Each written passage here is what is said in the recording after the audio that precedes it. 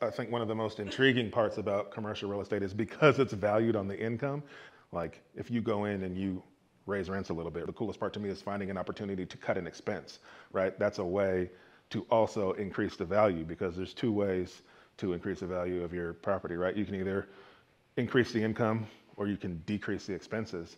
And so by him sending us deals and I'm looking at them trying to figure out, like, does this make sense? And he's like, yeah, but if you look at this expense line item, like, I know I can get that done a lot cheaper. I've got a guy that can do that. And so just by being able to have the right connections or the right, knowing the right service providers. I saw in one deal, somebody had they thought they had a contract in place with a cable company that was providing cable, but they were paying for that like as an expense line item.